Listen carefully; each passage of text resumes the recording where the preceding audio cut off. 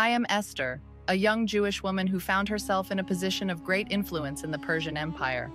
Despite my humble background, I was chosen by King Ahasuerus to be his queen.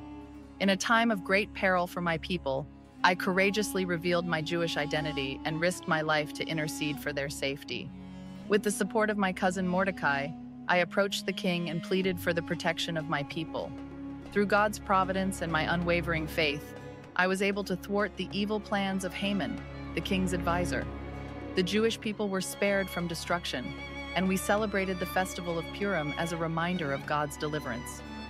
My story teaches us the power of courage, faith, and the impact one person can make in the face of adversity.